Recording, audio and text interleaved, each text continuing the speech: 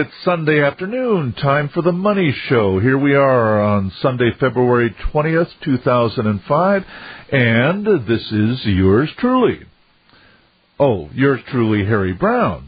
This is Harry Browne, and I'm so glad to be back with you for this hour when we talk about money, the economy, your investments, finances in general, how much change I have in my pocket, just anything having to do with money. And this is brought to you in part by the folks at the Permanent Portfolio family of funds, a way of seeking safety and stability in an uncertain world. And you can get more information about those funds, especially the Permanent Portfolio Fund, by calling 1-800-531-5142 or going to permanentportfolio.com. permanentportfoliofund.com on the Internet.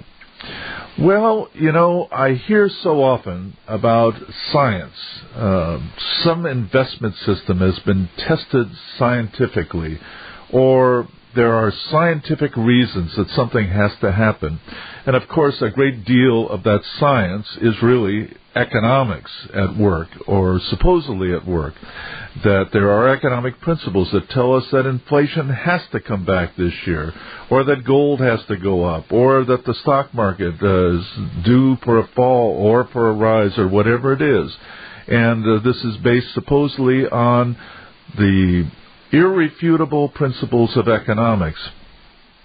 And yet, somehow, we find that great secret in the investment world that nothing ever works out the way it's supposed to, including all those scientifically tested programs, including all those economically based predictions of the future, and so on.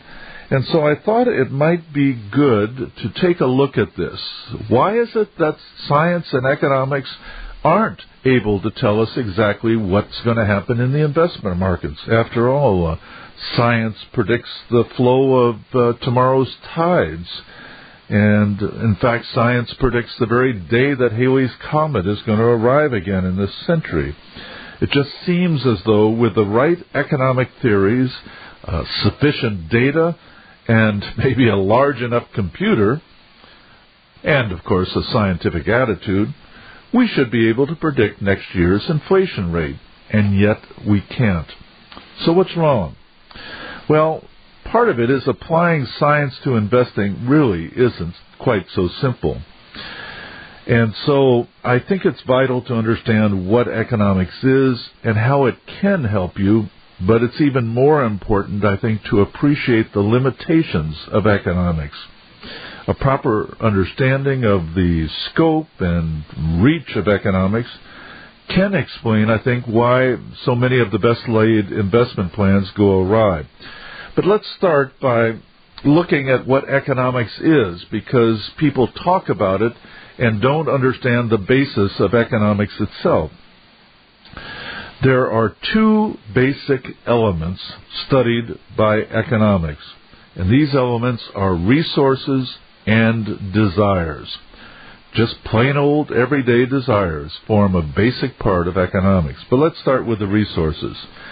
You as an individual have certain resources just by being human.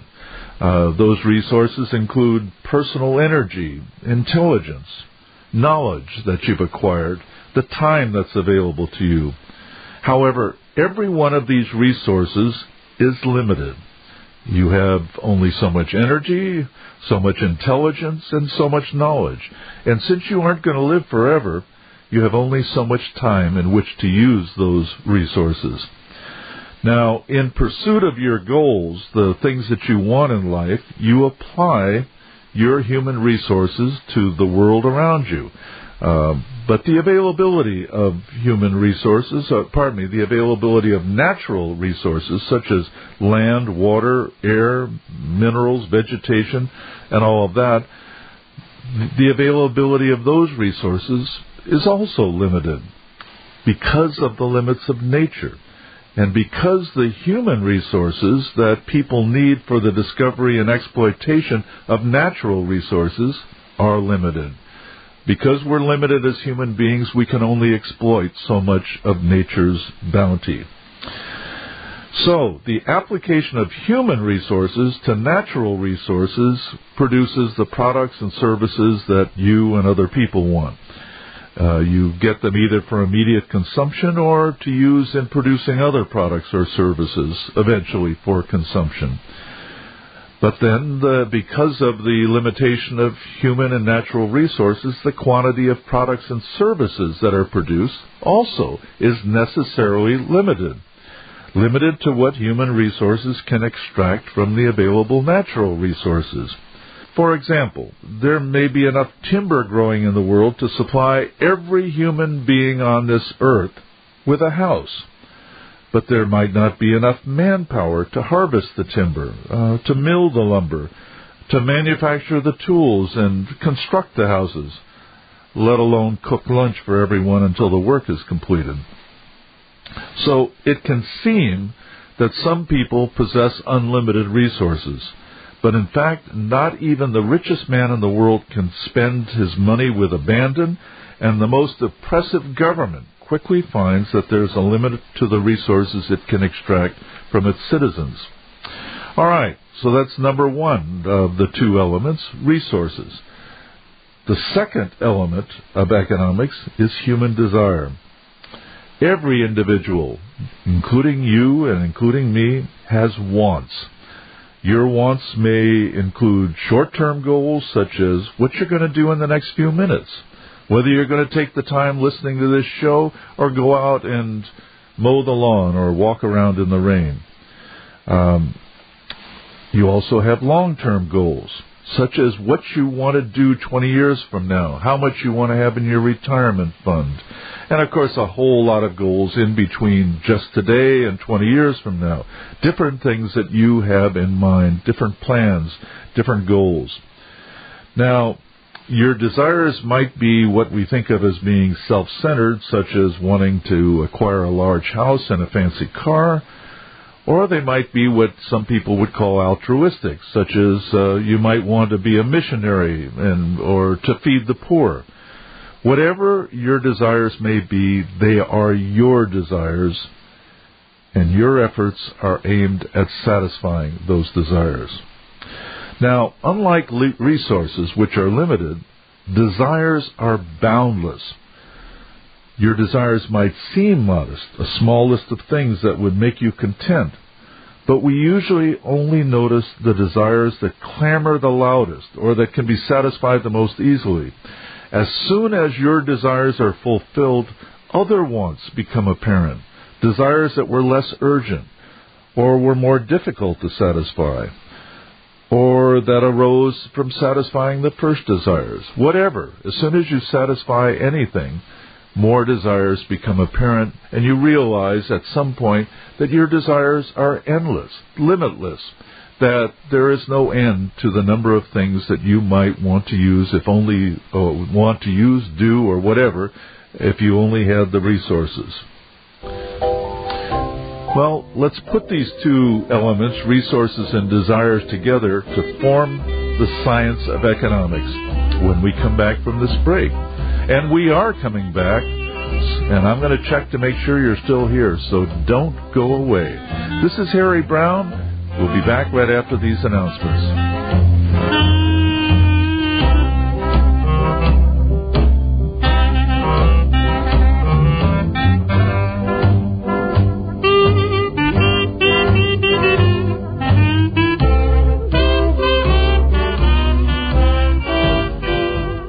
This is Harry Browne. You've worked too hard for your savings to risk them on somebody's grand plan to double them. Wouldn't you rather have a safe, secure portfolio, one that grows steadily each year without the wide swings in the investment markets? For 25 years, I've shown people how to have such a portfolio, one that made money the past few years rather than losing heavily. Now you can get that same help from my book, Fail Safe Investing. You can have that secure, bulletproof portfolio. You can download Failsafe Investing at libertyfree.com for only $9.75. Then read it on your computer screen or print it out and read it in your easy chair. The book can give you the security you crave without becoming a speculator or a market whiz. Go to libertyfree.com to read a sample chapter and then start protecting your savings.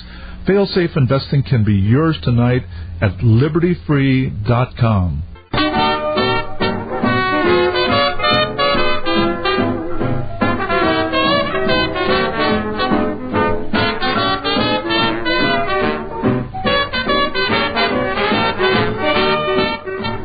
Well, welcome back. This is Harry Browne, and this is The Money Show.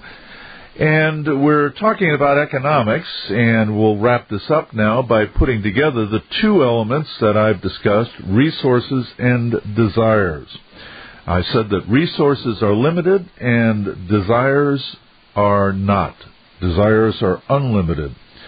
So only some of the desires can be satisfied, and, of course, satisfying those desires means neglecting other desires that you have. And always, if I only had more time. Oh, gosh, if we only had a larger income. Oh, if I only had the knowledge to do this, whatever it may be. So, an individual, you, me, anybody else, is forced to choose which desires you will try to satisfy, and you have to choose the means of satisfying them that will get the most from your limited resources. So, this is the concern of economics. This is why we have a science called economics. Economics is the study of the choices that people make, how they allocate limited resources to the satisfaction of unlimited desires. This applies on a personal level, as in the examples I've given you. It applies to a business that has only so much resources and is trying to do various things in order to maximize its profits.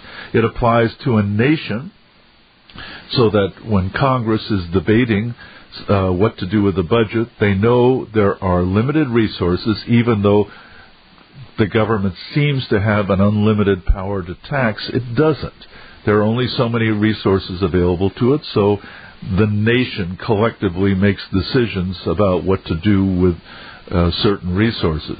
And, of course, I believe that those resources should be kept out of the hands of government and let individuals who own them do with them what they choose. But that's my personal opinion.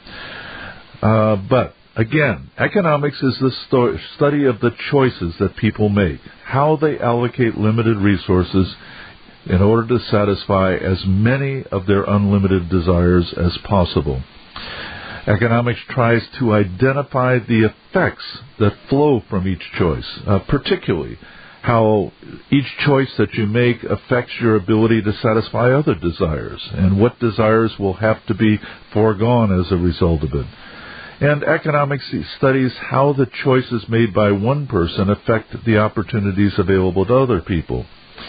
Economic issues can be as trivial as the question of whether to use your limited time to watch television or to clean the house instead.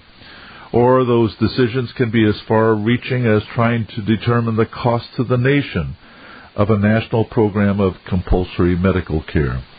In short, economics tries to determine the consequences of decisions, including the wishes that would have to be abandoned or postponed in order to satisfy the desires that are being considered.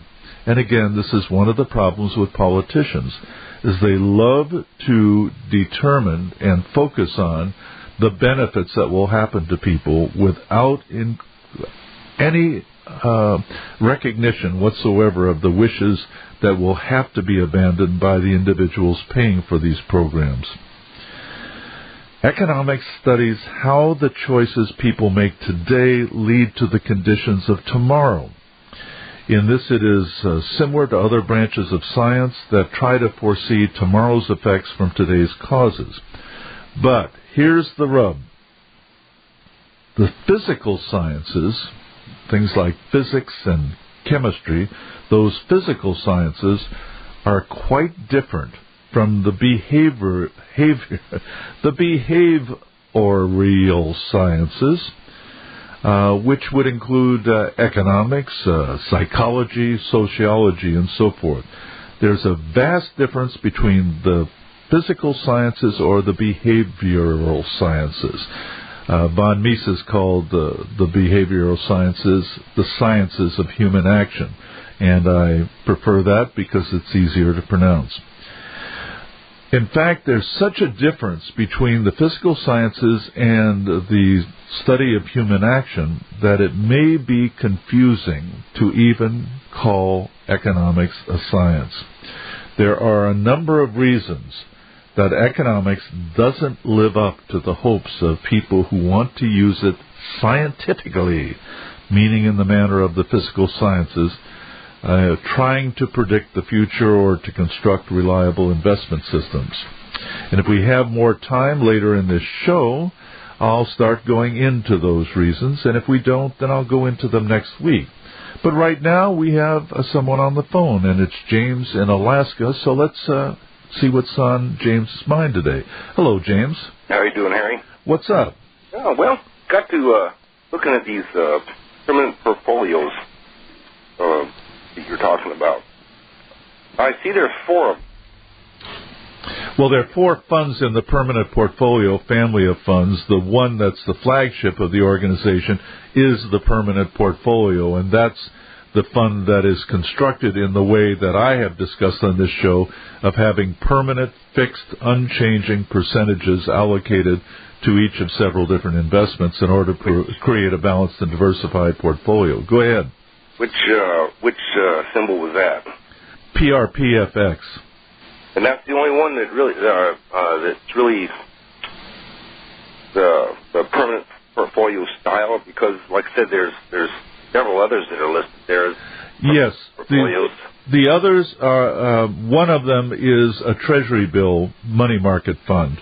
It is one of only 3 money market funds that I'm aware of that invest strictly only in Treasury securities, not using even repurchase agreements or anything else. There are 2 others, and one is from Neuberger and Berman, and the other one I think is from Dreyfus, and that's the absolute safest kind of money market fund you could have. No credit risk to think of at all.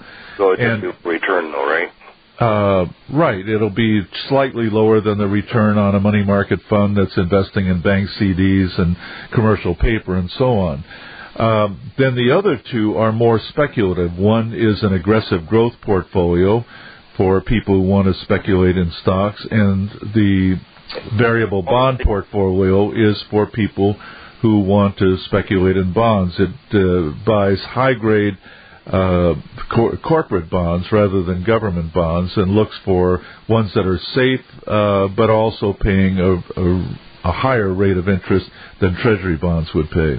Would you recommend splitting up investment between those 4? No. You need to, first of all, decide in your own mind which of your funds are going to be used for investment only and for the future and are money that you cannot afford to lose.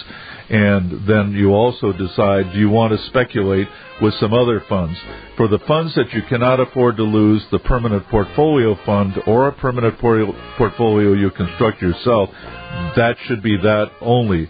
And then for money that you want to speculate with, you might want to try the aggressive growth portfolio or the variable bond fund or somebody else's mutual fund also. Hang on, James. We'll be right back after these messages. This is Harry Browne. Don't go away, folks. This is Harry Browne. My book, Fail-Safe Investing, will tell you what you need to know to create your own bulletproof investment portfolio, one that will protect you whatever the future brings, prosperity, inflation, recession, even depression. And it will protect you without your having to predict the future or tinker with the portfolio. Best news of all, at libertyfree.com, you can download the book for only $9.75. That's right, just $9.75. You can read the book on your computer screen or print it out and read it in your easy chair. If you're tired of losing money on your investments, tired of the pressure of looking for the best investments, Here's the way to have your own bulletproof portfolio, no matter how big or small your savings. To get a free sample chapter from Failsafe Investing, just go to libertyfree.com right now. That's libertyfree.com.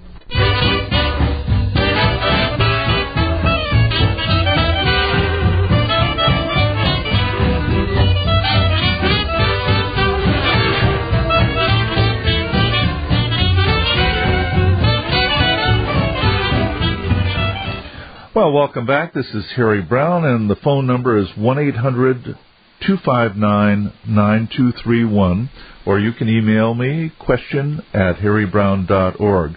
Phone number again, 1-800-259-9231, and that happy music that brought us back is meant to signify that life can be a joy. And you can make sure that your savings are safe and that what you're putting away for the future will be there in the future and will grow and will not be hit by some wide swing in the stock market. So you can perhaps relax a little bit more and enjoy life. We're talking with James in Alaska, and before we went to the break, James, I said that the first decision you have to make is how much needs to be in a safe portfolio with money that you cannot afford to lose, and then do you want to and can you afford to have a little bit of money in what I call a variable portfolio, one where you speculate and try to beat the market. And once you've made that decision, then you set up the safe portfolio in a way that you don't have to tinker with in the future and you don't have to keep making changes. But with the speculative portfolio, you can then decide, well, what might beat the market? Where am I getting some hot tip that I think I ought to bet a little bit of money on? And you do that with the speculative portfolio. Does that make sense? It does. I also noticed that it was about probably a $25 fee for transaction fee up front. Yes, it's just with the fund. It's just to join the fund. It's a one-time fee. And right, you don't have to pay anything to get to transfer out of it, right? Correct. There are absolutely no sales expenses at all. Just when you start, you pay that fee in order to set up an account, and they do that rather than hiding the fee in the administrative costs, as most funds usually do. Okay, well, principally, this money is just sitting around doing nothing right now. Well, sometimes that's better than losing it. Well, I don't know if it's not losing it just from the inflation aspect of things. Right. When you say it's sitting around not doing anything, you mean in a savings account? Well, in E-Trade flush account.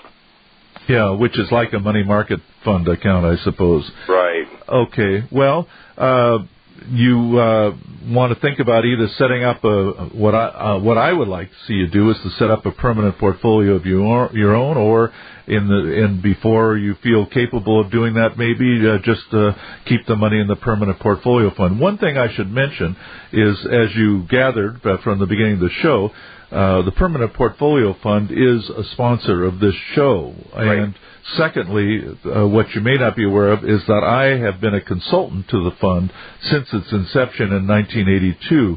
So you have to take that into consideration when you listen to what I say. That's true, but it has done really well over the life of the fund. It's done extremely well, has it not, compared to a lot of the other. Yes. Now, there are going to be other funds that have a higher yearly return over a long period, but they get that return with what I keep referring to as the roller coaster ride. You have these wide swings where you're up one year by 30%, and then the next year you're down 15%, and so on. Whereas if you could look at a graph of the Permanent Portfolio Fund, or the kind of personal permanent portfolio that I recommend, what you see is just steady growth year after year after year of a more modest amount. In the case of the personal permanent portfolio, that has gained 9% a year over the last 30 years, and the fund return has been similar with no big losing years at any time. So it's much easier to stay with that kind of a program because you don't get into a period like 2000 to 2002 when the stock market is falling and your favorite mutual fund is doing badly, and you think, gosh, I've got to abandon this and do something else, and you drop out of it right at the bottom as it starts to go back up again. That's kind of what I did with the stock market, as a matter of fact. Well, it's not the least bit unusual, and that's why stability is just as important as performance, because a lack of stability can cause you to be anxious about it all the time, and secondly, to make poor decisions because the swings in the market affect you, and you can only ride it down so far, so you finally get out of it, and you may get out of it halfway down, or you may get out of it right at the bottom. All right, that's about what I did. So. Okay, well, James... Okay, well, Harry, thanks very much for your help. Wish you the very best, James, so let us know how it turns out. All right, good day. All right. I have a question from Greg out in cyberspace who says, this week I learned of TLT, which is an iShare ETF or exchange-traded fund. In other words, it's a mutual fund that's not open-ended. It's a closed-end fund that trades on an exchange. And this fund, TLT, is for holds treasuries greater than 20 years in maturity. And he says the holdings are comprised of 99% treasury notes and bonds managed by Barclays Global Fund Advisors. And his question, of course, is, do I view TLT as an alternative investment to actual long-term bonds? Well, from what you've said, Greg, it sounds very, very good and could be used as the way of investing in bonds in your own permanent portfolio. But I'm going to have to take a look at it. I'll try to do it at the next break, but I may need more time than that. And if so, then I'll look at it during the week and respond next week. But one way or another, I will get back to you about this. Pierre, who's out there in cyberspace somewhere, says, what do you think about real estate? Do you own any investment properties? Well, that's private information, Pierre. If so, what kind and what kind do you recommend? Also, is it a good time for people that have the ability to purchase a first home to do so? Thank you. All right, well, we have two questions here. What do I think about real estate? And the second one, is this a good time for people to purchase their first home? I believe that real estate is not an investment like bonds or stocks or gold. With stocks, bonds, or gold, for example, you can look in the Wall Street Journal or the daily local newspaper and see what your investment is worth. You know exactly what the value of your investment is today. You also can call a broker and sell your investment and have the money transferred to your account or transferred to your bank immediately. Neither of those things can you do with real estate. Real estate, you have no idea what the value of your property is. You can only guess based on what other properties have sold in your area. Secondly, if you decide to sell it, you can't call a broker and sell it. You have to call a broker, get it listed, and eventually get it sold. And when you get it sold, which may be a month or 6 months from now, the money then has to go into escrow, and you may not get it for another 30 or 60 days after the sale takes place. Completely different from investments. Also, real estate is not divisible the way stocks, bonds, and gold are. You can't just sell off part of a property. You've got to sell the whole thing or nothing. We'll continue with this brief discussion of real estate when we come back. The phone number is 1-800-259-9231, and this is Harry Browne.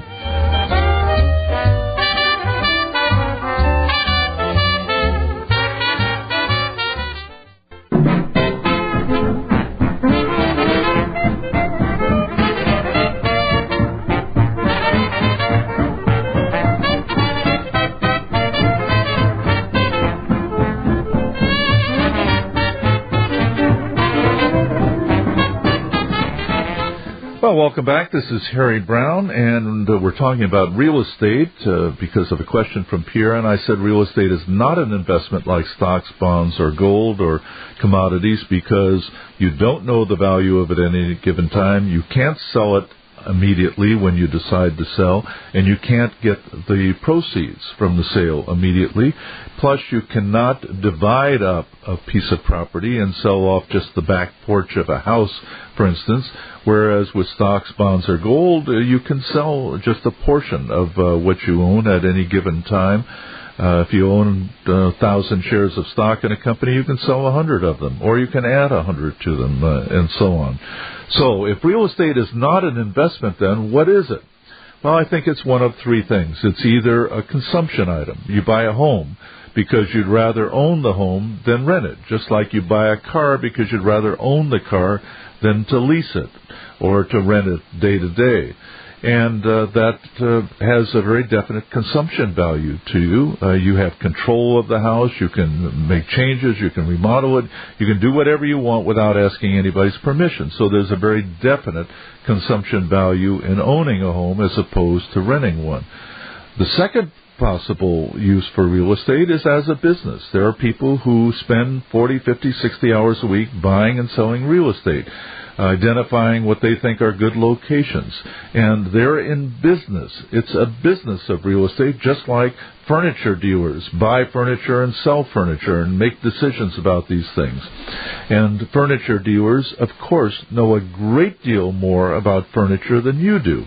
They know about the origins of kinds of furniture. They know about the applications, and they know about the market for furniture. They are continually testing the market. Whereas all you know is you like that dinette set that your spouse bought a few months ago. In real estate's the same thing. People who are in business of real estate spend all their time figuring out which locations are best, why people like certain things rather than other things, and why some things go up in value much faster than other things go up in value. So real estate might be a business for someone who wants to devote full time to it. And third, real estate can be a speculation.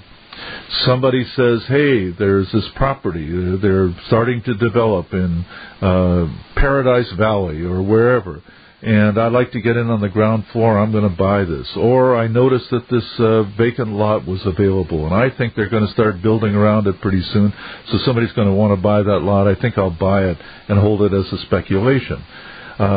So this is something that you might do with money you can afford to lose. So real estate's either a consumption value and a business.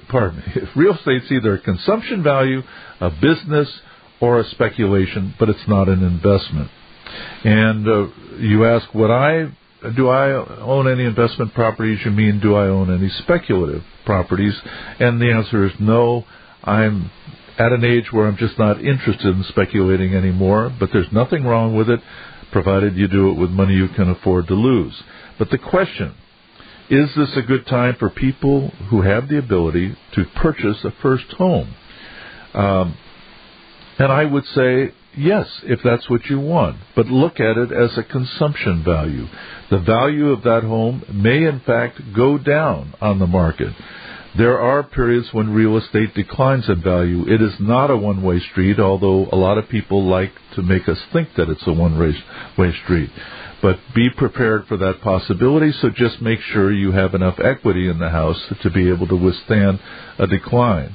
But if you want to own your own home, and you can afford to do it, then do it. All right, returning to our study questions about economics, I said that there are vast differences between economics and the physical sciences, meaning physics and chemistry and so on. And in fact, there are 4 basic differences, and we won't have time to deal with them all today, but let's take the first one.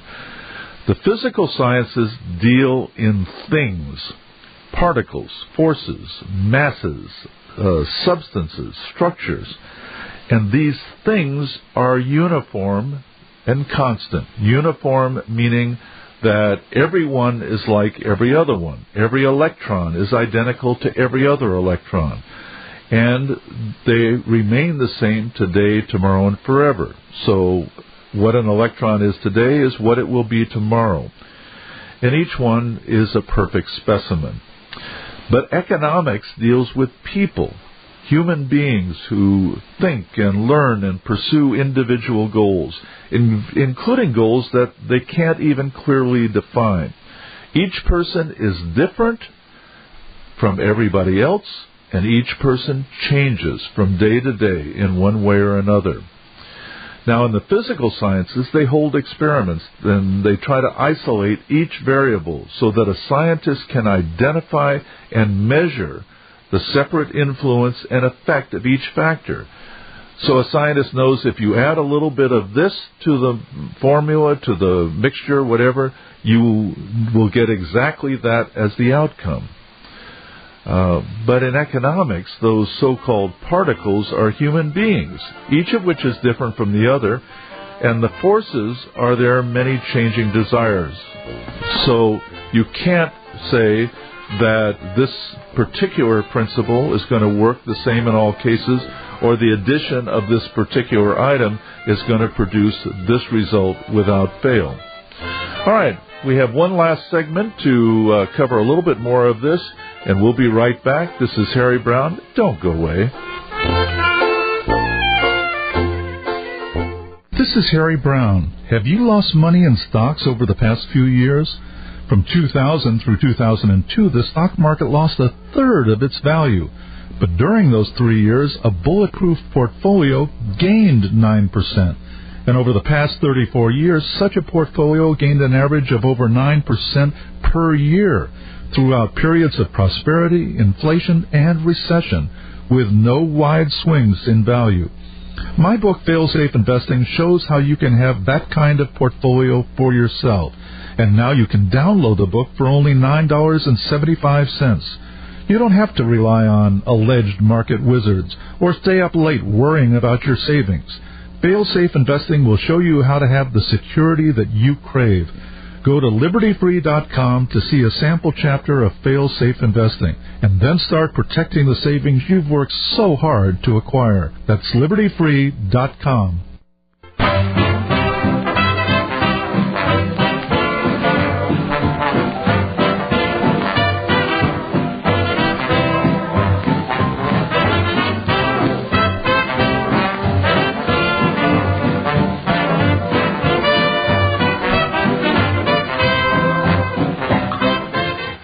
Well, thank you so much for listening today, and I hope you'll be back with me next week. But we're not quite done yet. And I just want to wrap up this whole question of the difference between the physical sciences and economics. I mentioned that with the physical sciences, you can make tests in laboratories, introduce different elements and see the results, and have a good idea that these results are permanent, that they will always apply. Other people will try to duplicate the experiments to make sure that they are valid and that they really are what they say, and certain things then become established as basic principles of physics or chemistry that are unchanging. But everything in economics deals with the actions and values of individual human beings. And now we can talk about economic issues that seem to be impersonal, such as the supply of wheat or the level of interest rates. But wheat doesn't plant itself. It doesn't fertilize itself. It doesn't harvest itself. It doesn't offer itself for sale. When we talk about wheat or interest rates, we're really talking about what thinking, purposeful individuals do. As producers, consumers, borrowers, lenders, wheat planters, whatever it may be, we're talking about how individual human thoughts and actions affect the price of wheat or the level of interest rates. Economics is dealing with human choices, and those human choices are constantly changing. So there's very little in the methodology of the physical sciences that you can use in economics. You can't herd individual human beings into a laboratory for controlled tests to try to discover their reactions to every imaginable set of circumstances. And even if you could have those same people tomorrow or next week, and the results would be different because these people are learning all the time, learning the right things or the wrong things, but they're changing their set of knowledge continually. Human action is never suspended or brought to a standstill so that we can isolate, inspect, and analyze the elements of human activity the way physical scientists do with electrons and neutrons and other things to arrive at certain things. So the techniques of the physical sciences can't be used to verify an economic principle. What is learned about the physical sciences to enable you to drive a car with confidence, knowing that when you put your foot on the gas, the car will go faster, or when you flick the light switch, the headlights will go on, or when you push a button, the radio comes on. That's all been accomplished by the physical sciences. You can't use that kind of methodology that created that to create principles that you can rely on in investing based on economic action. But we will show you in the next broadcast or so how you can use economics and what its purpose should be. All right, that music means it's time to go. This is Harry Browne. Thanks so much for listening. And don't forget to come back. Come back, you hear?